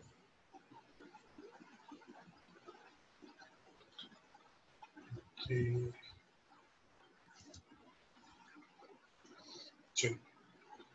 देखिए अरबाब मैं करता हूँ फिर। नहीं, मेरा लास्ट में गलत हो गया, 1/2 नहीं आया। चलिए ठीक है।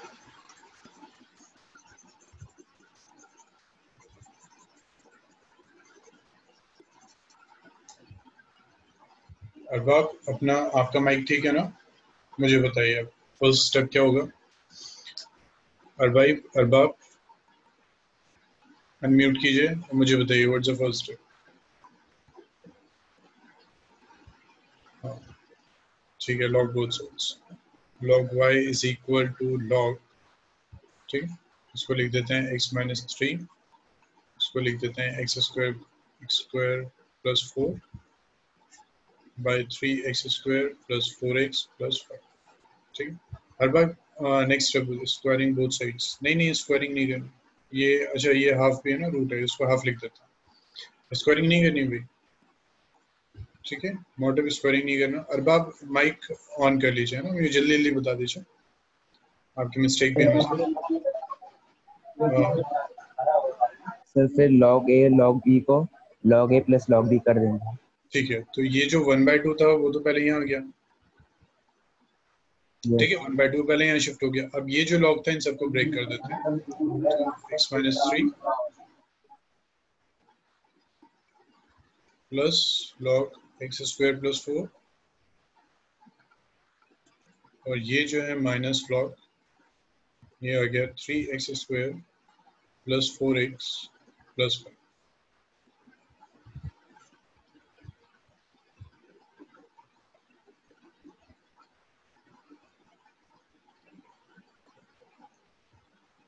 log y is equal to, ठीक है। अब मैं जो इसको डायरेक्टली डिफरेंशिएट करूं, ठीक, वही चेन रूल अप्लाई करेंगे, यस सर। तो ये हो जाएगा 1/y dy/dx, ये तो 1/2 रहेगा, ये आ जाएगा 1/x-3, ये आ जाएगा 1/x² + 4, ये आ जाएगा -1/3x², सॉरी ये चेन रूल है,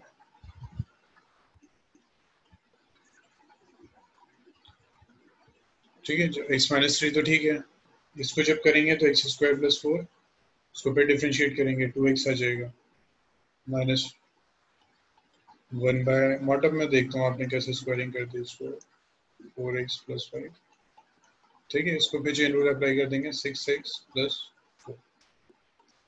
अब ये y यहाँ पे शिफ्ट हो जाएगा, राइट साइड में मल्टीप्लाई हो जाएगा, ठीक है। अब आप कहाँ मिस्टेक हो रही थी, मॉडल ने इसको स्क्वायरिंग कर दिया बोथ साइड, मॉडल, लेकिन अगर स्क्वायरिंग कर दिया तो ये तो log y का स्क्वायर हो जाएगा ना लेफ्ट साइड पे,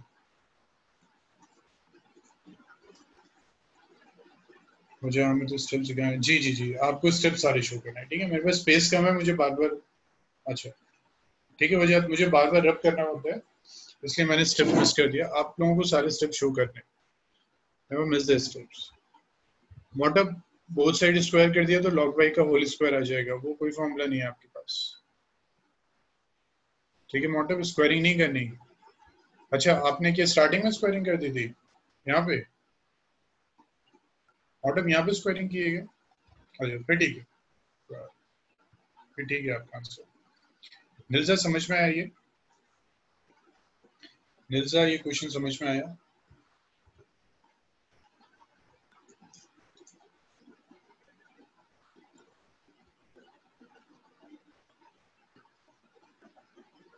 ठीक है, ठीक।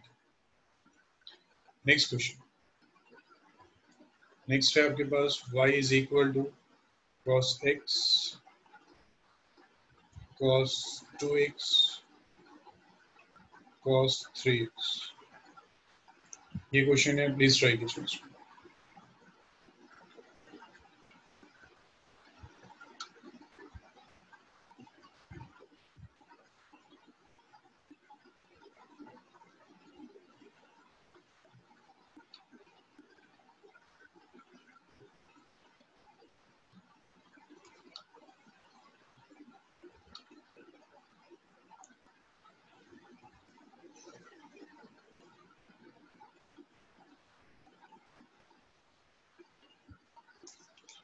मॉडल वॉइस नहीं आ रही है मेरी, मॉडल वॉइस ऑडिबल नहीं है,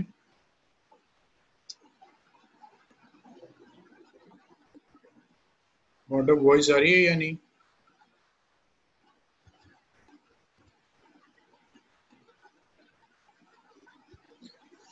जिस बच्चे का हो जाए मुझे प्लीज बता दिएगा।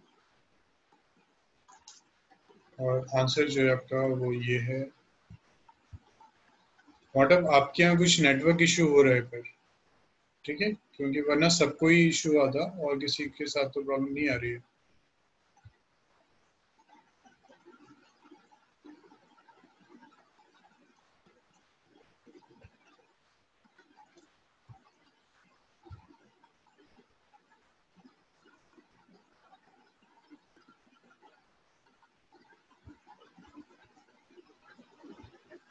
ठीक है, ये है आंसर।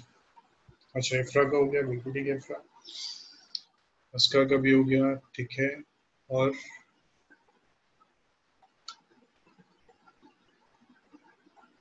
वजात का हो गया, सौदा का भी हो गया, ठीक है।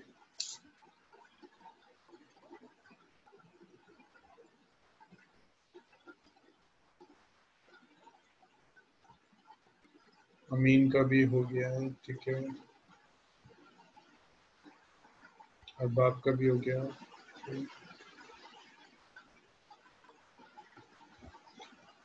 नॉटअप एंड इल्जा हुआ आप दोनों का?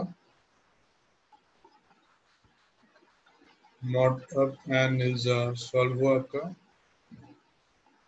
नॉटअप का हो गया, निल्जा सॉल्व हो गया।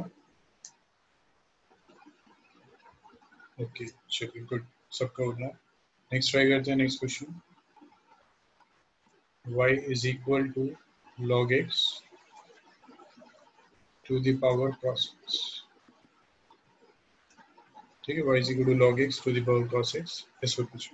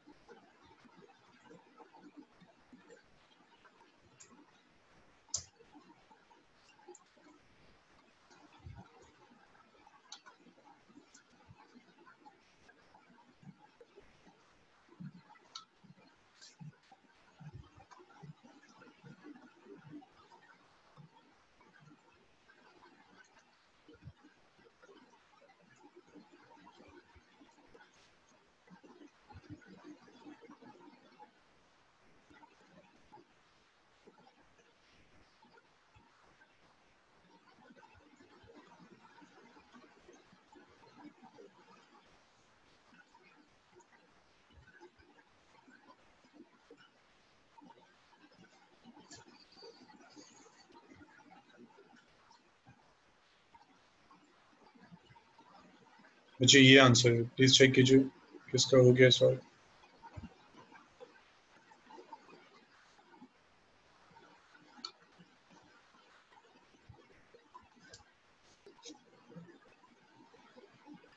इफ्रा का हो गया, गुड।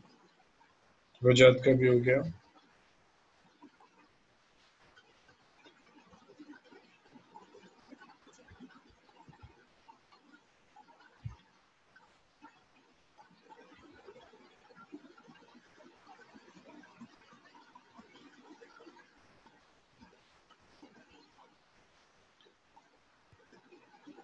और कोई बच्चा है जिनका नहीं हुआ अभी? नॉटअप का हो गया, गुड।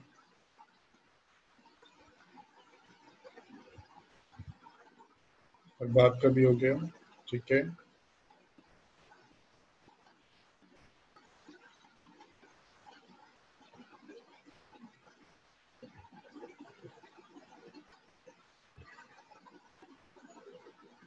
निल्जा का भी हो गया, गुड।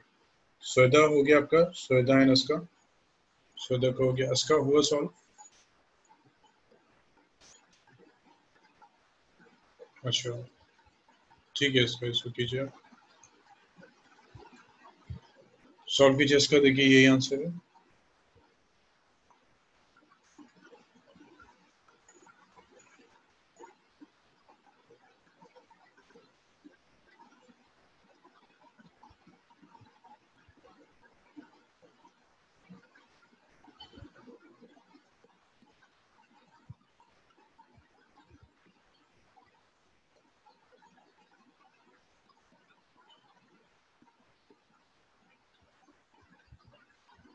इसका सॉल्व हुआ।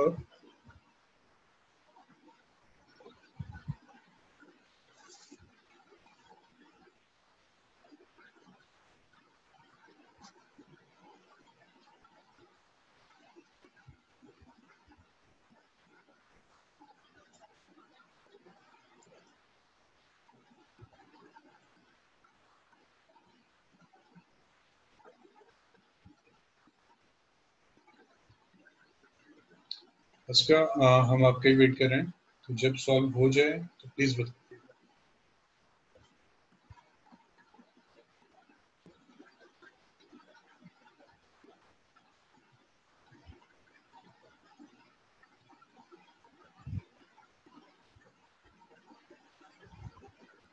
नहीं हो रहा, चलिए कोई बात नहीं, इसको हम कर देते हैं इसको।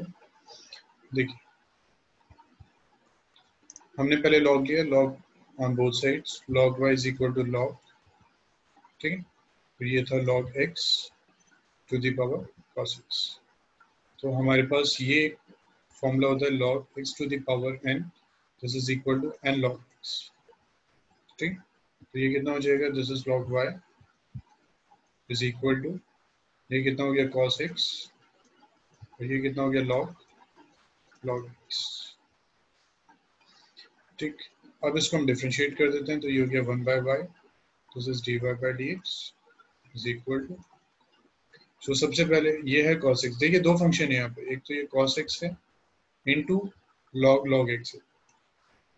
तो हम क्या करेंगे, first of all cos x as it is, derivative of हम फाइंड करेंगे log का, log x। तो सब इसको हम करेंगे with respect to log x, इसको फिर हम करेंगे log x को विद रिस्पेक्ट टू x, उसके बाद plus log x as it is रहेगा, हम डिफरेंशिएट कर देंगे cos x को विद रिस्पेक्ट टू x।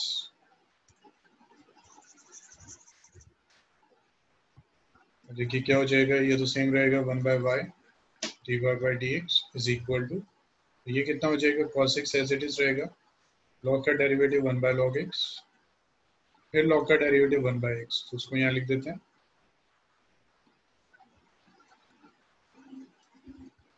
उसके बाद फिर ये सेम रहेगा प्लस log x,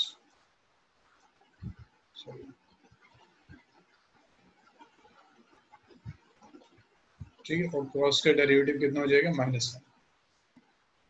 उसका हो गया, माइनस साइन स्टार्टिंग में आ जाएगा, मिड में आ जाएगा, और फिर y वहाँ मल्टीप्लाई हो जाएगा। अब हो जाएगा उसका, सिर्फ टर्म्स को शिफ्ट करना रहेगा। ठीक है, चलिए नेक्स्ट देखते हैं। फिर नेक्स्ट क्वेश्चन है हमारे पास ये, y is equal to x to the power x minus 2 sin x। ठीक है, देखिए in these types of question, अभी तक क्वेश्चन में क्या था कि वो मल्टीप्लाई हो रही थी टर्म्स, तो हमारे पास कोई ऐसा फॉर्मूला ये नहीं होता कि log a प्लस b को हम लिख दें log a plus log log। ठीक है, ऐसा हमारे पास कोई फॉर्मूला नहीं है। देखिए in these types of question जहां आपके पास टू टर्म्स होती हैं और टू टर्म्स आपकी ऐड या सब्ट्रैक्ट हो रही हैं, तो डायरेक्टली आप log नहीं ले सकते हैं बोथ साइड, क्योंकि इशू क्या है, वो फिर ब्रेक नहीं होगा। क्लियर हो, अगर आपके पास टू टर्म्स हैं जो सब्ट्रैक्ट और ऐड नहीं हो रही हैं, तो आप बोथ साइड log मत लीजिए। In these types of question आप क्या करेंगे, आप लेट कीजिए, late u is equal to x to the power x and v is equal to the power sin x। Please याद रखिए, अगर आपके पास 2, 3, 4 टर्म्स हैं जो ऐड या सब्ट्रैक्ट हो रही हैं, तो डायरेक्टली log प्लीज मत लीजिए बोथ साइड, क्योंकि ऐसी कोई प्रॉपर्टी नहीं है, फिर आप बाद में परेशान हो जाएंगे कि log a प्लस b, अब इसको हम डिफरेंशिएट कर रहे हैं, ये एक बहुत बड़ा इशू आएगा आपके साथ। सो प्लीज याद रखिए, अगर ऐड या सब्ट्रैक्ट हो रही है, please don't take log on both sides. वहां क्या करिए, टर्म्स को सेपरेट ले लीजिए, लेट दिस बी फर्स्ट। ठीक है, नाउ y हमारे पास क्या है, y is x to the power x minus 2 sin x। इसको अगर हम डिफरेंशिएट करते हैं, अच्छा ये था, अब हमने ये लिया था, ये v था, तो y is equal to u minus v लिख सकते हैं। इसका मतलब हमें अगर dy by dx चाहिए, तो हमें चाहिए du by dx और हमें चाहिए dv by dx। ठीक है, अगर हमें dy by dx फाइंड करना है, तो हमने कंप्लीट को डिफरेंशिएट किया, so it's mean we need du by dx and dv by dx। अब जब आपके पास u है, आपके पास जब v है, तो क्या अब तो ये एक एक टर्म हो गई, अब यहाँ पे आप log लेके सॉल्व कर सकते हैं, तो यहाँ से आपका du by dx भी आ जाएगा, आपका dv by dx भी आ जाएगा। किस, ठीक है, तो लेट दिस बी सेकंड। अब देखिए u है आपके पास, u is equal to x to the power x, now take log on both sides, take log on both sides, take log on both sides, तो ये हो जाएगा आपके पास log u is equal to log x to the power x, तो ये आ जाएगा log u is equal to x log x। ठीक है, तो ये आ जाएगा 1/u, ये आ जाएगा du by dx, कितना हो गया, x by x plus log x। तो यहाँ लिख देते हैं D you by D x आपका आ जाएगा u इंटू सॉरी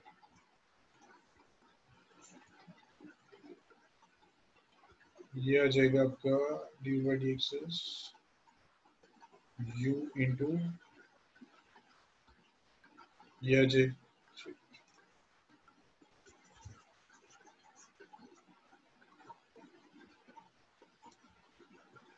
ये हो गया 1 by U D you by D x is equal to 1 plus log x.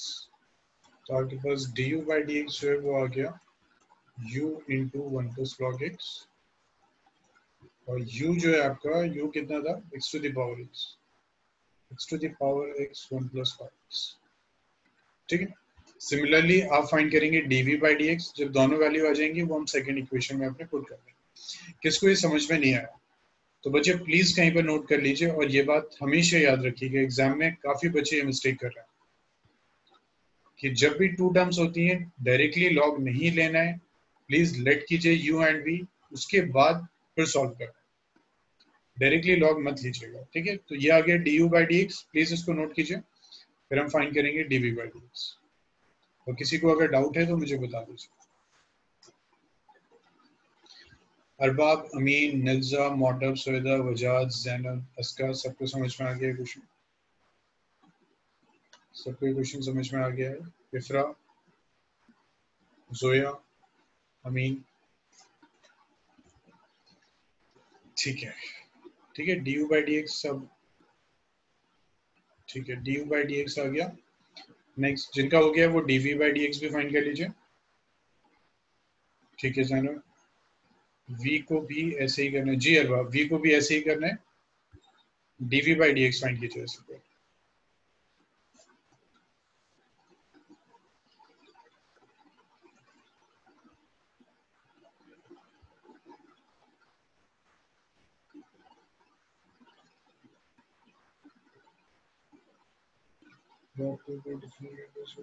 वजह बिल्कुल जीरो होगा, लेकिन अगर मल्टीप्लाई log 2 जीरो हो जाएगा अगर डिफरेंशिएट होगा। ठीक है, तो इसको हम रब कर रहे हैं फिर।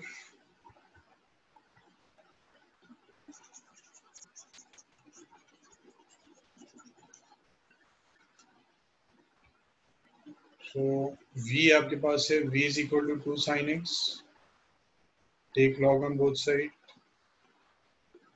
Take log on both side,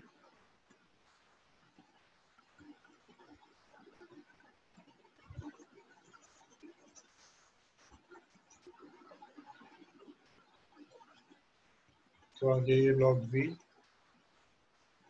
log 2 sin x, नहीं log अरबाब log 2 ही रहने दीजिए, कुछ नहीं पुट करना। log v is equal to sin x log 2, ये आ गया 1 by we dv by D x is equal to, अब देखिए ये कांस्टेंट है, इसको तो कुछ नहीं करना, sin x से डिफरेंशिएट होगा तो आ जाएगा ये cos x into log 2, dv by D x जो है वो ये आ गया v into cos x into log 2। ठीक है,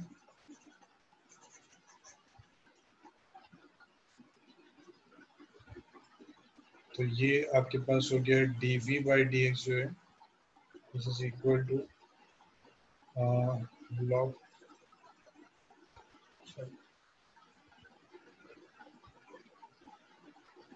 तो ये आ गया आपके पास 2 the power sin x into cos x into log।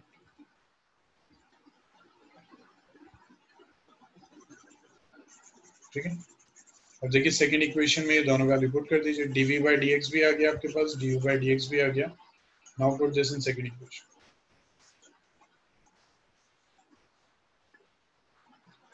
Second equation क्या थी, dy बाई डी एक्स अगर चाहिए तो this is equal to du by D x minus dv by D x. तो dy बाई डी एक्स कितना हो गया,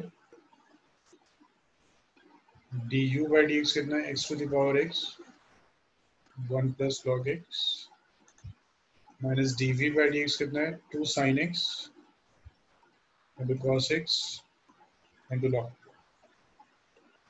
This is the answer.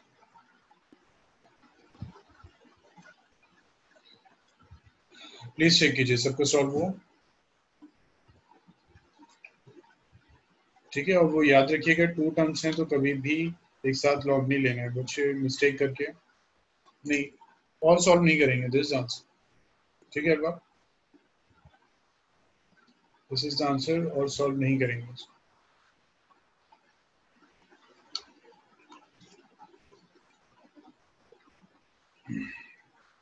बच्चे सबका हो गया complete,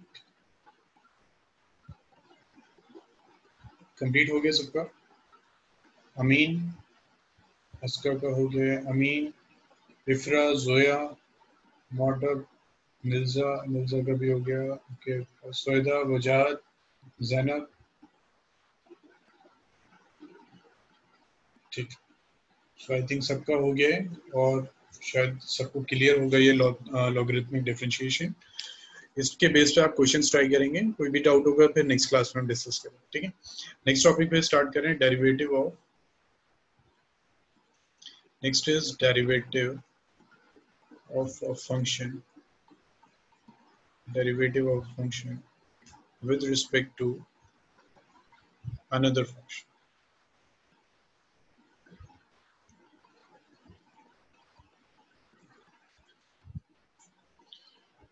Derivative of a function with respect to another function. ठीक। सो यहाँ क्वेश्चंस कैसे होंगे, फॉर एग्जांपल आपके पास होगा e to the power x, question ऐसा आएगा, डिफरेंशिएट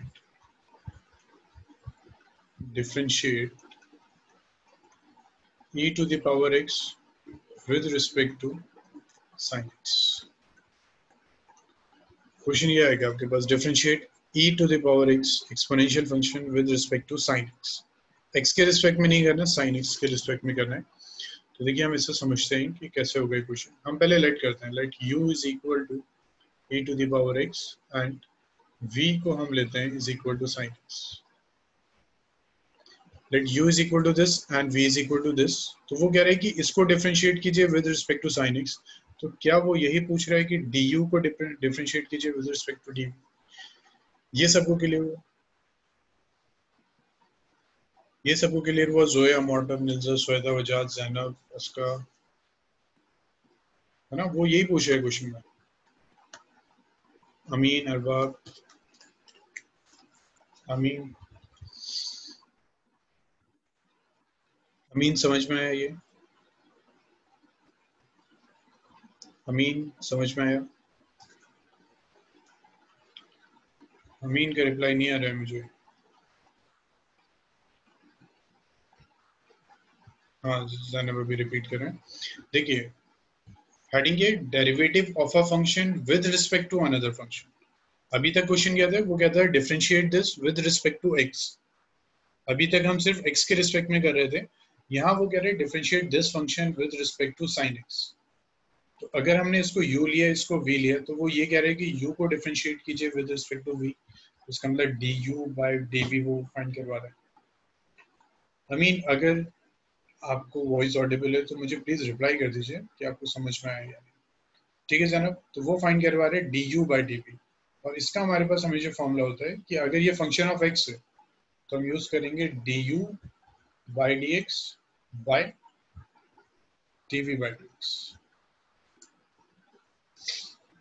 ठीक है।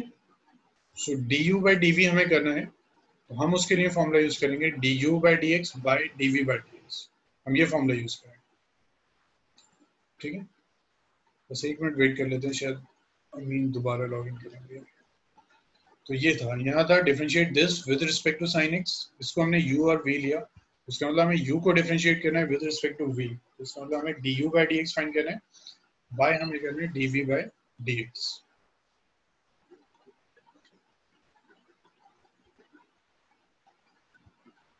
अमीन आवाज आ रही है? अमीन वॉइस ऑडिबल है? ओके ठीक है अमीन, ये समझ में आ गया। तो अब देखिए du बाई डी एक्स कैसे हम फाइंड कर सकते हैं। u है हमारे पास e to the power x, directly differentiate कर देंगे तो du बाई डी एक्स आ गया हमारे पास। कितना हो गया? Again exponential. v कितना है हमारे पास? sin x, तो dv by D x find कर लेंगे, कितना हो गया? cos x। तो ये कितना हो गया हमारे पास? हमें चाहिए du बाई dv, तो कितना आ गया? du by D x bye dv by D x. तो du बाई डी एक्स कितना था हमारे पास? e to the power x, तो du बाई डी एक्स कितना था? cos x। So this is answer, e to the power x bye cos x। किसको doubt है इसमें? किसको डाउट है इसमें प्लीज बताइए। अमीन, अरबाब, अस्का, इफ्रा, जोया और मोटब, मिर्जा, सोयदा, वजाद, जैन, सबको आया समझ में ये? ओके ठीक है, इसका इफ्रा का भी रिप्लाई आ गया, अरबाब ठीक है। अच्छा एक लास्ट क्वेश्चन करेंगे बस, क्लास हो ठीक। सो आई थिंक ऑलमोस्ट सबको आ गया समझ में। बच्चे जल्दी से नोट कर लीजिए, बस एक क्वेश्चन करते हैं।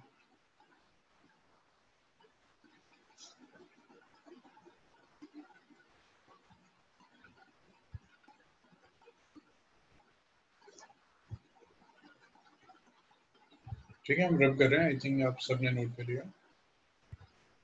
This question is this, differentiate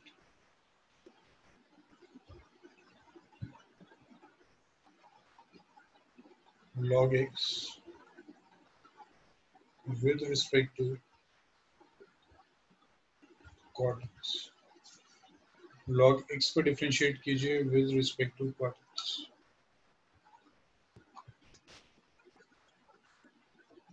ठीक है, और आंसर जो है आपका वो ये है minus sine square x bye, this is answer, this answer कीजिए इसको। और बच्चे प्रीवियस ईयर के क्वेश्चंस आप ट्राई करते रहिए, वो आपको कहीं भी नेट पे मिल जाएंगे।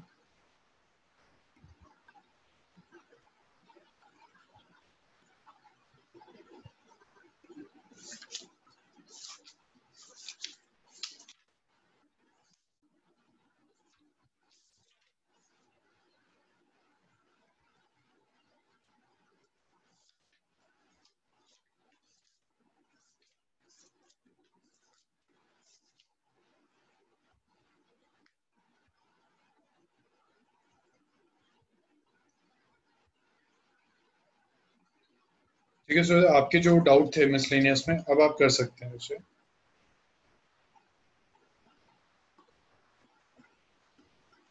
One two 11।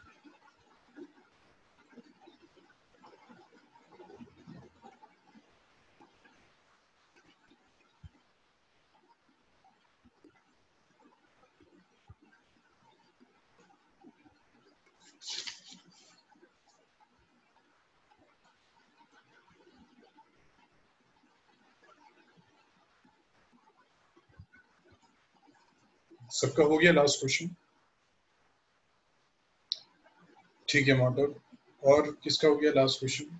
उसका का हो गया ठीक है, और अरबाब का भी हो गया, और वजाद का भी हो गया ठीक है, और सब सुवेदा का भी हो गया ठीक है, और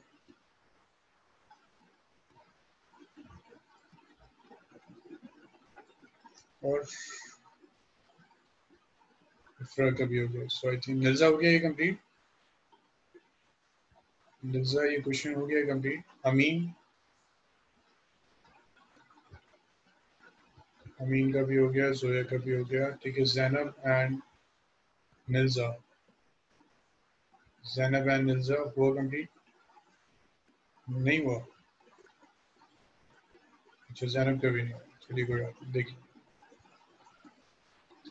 कैसे करें हम, लेट करेंगे late u is equal to log x, और v हम करेंगे v is equal to cot x। तो du by D x find कर लेंगे, क्या हो जाएगा? log x का 1 by x, dv by dx कर लेंगे, कितना हो जाएगा minus cosec square minus cosec square x. तो du बाई dv कितना हो जाएगा 1 by x by minus cosec square x. तो कोसेक क्या हो जाता है साइन हो जाता है, तो हो जाएगा minus sine square x by x. समझ में आया ये? मिर्जा एंड जैनब समझ में आया? मिर्जा समझ में आया? हाँ बजा दिए बस लास्ट क्वेश्चन। ठीक ठीक है, so this is the last question. ये होमवर्क है बच्चे, assignment 5th and 6th and NCERT 5.5। सो हो सकता है डिफरेंशिएशन का लास्ट टॉपिक हम सैटरडे करना, सैटरडे में भी डिफरेंशिएशन का लास्ट टॉपिक होगा अगर ज़्यादा डाउट्स नहीं हो। तो पूरा वीक है आपके पास, प्लीज़ कीजिए। कुछ ऐसे अगर कोई बच्चा है जिसको डिफरेंशिएशन नहीं आ रहा है